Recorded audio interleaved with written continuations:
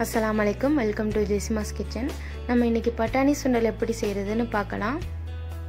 இதுக்கு தேவையான பொருட்கள் பச்சை பட்டாணி 50 கிராம், வெள்ளை கொண்டக்கடலை 100 கிராம்.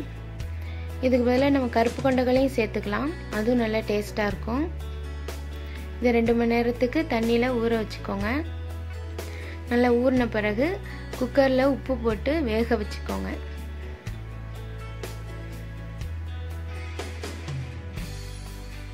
இதில் நிறைய ப்ரோட்டீன்ஸ் இருக்குது.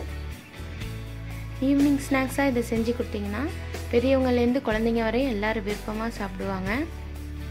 இப்போ இது நல்லா வெந்துருச்சு.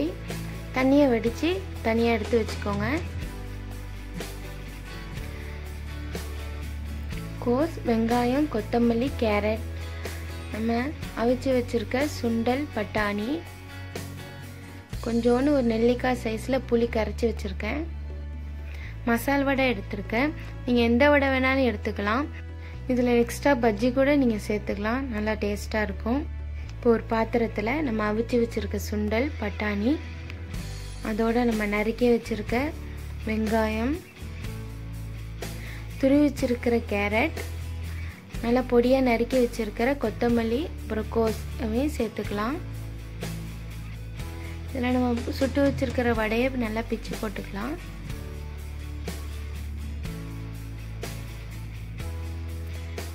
இதில் சில்லி ஃப்ளேக்ஸ் 1/2 ஸ்பூன்,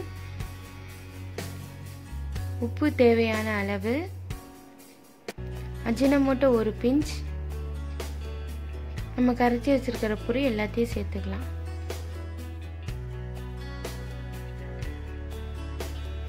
இதை நல்லா கிளறி விட்டிங்கன்னா நம்மளுக்கு சுண்டல் ரெடி ஆகிடும். டேஸ்டான சுண்டல் ரெடி ஆயிடுச்சு. நீங்கள் ட்ரை பண்ணி பார்த்து கமெண்ட் பண்ணுங்கள். இந்த வீடியோ உங்களுக்கு பிடிச்சிருந்துச்சுன்னா லைக் பண்ணுங்கள், ஷேர் பண்ணுங்கள், சப்ஸ்கிரைப் பண்ணுங்கள். மறந்துடாமல் பெல் பட்டனை கிளிக் பண்ணுங்கள். தேங்க்ஸ் ஃபார் வாட்சிங்.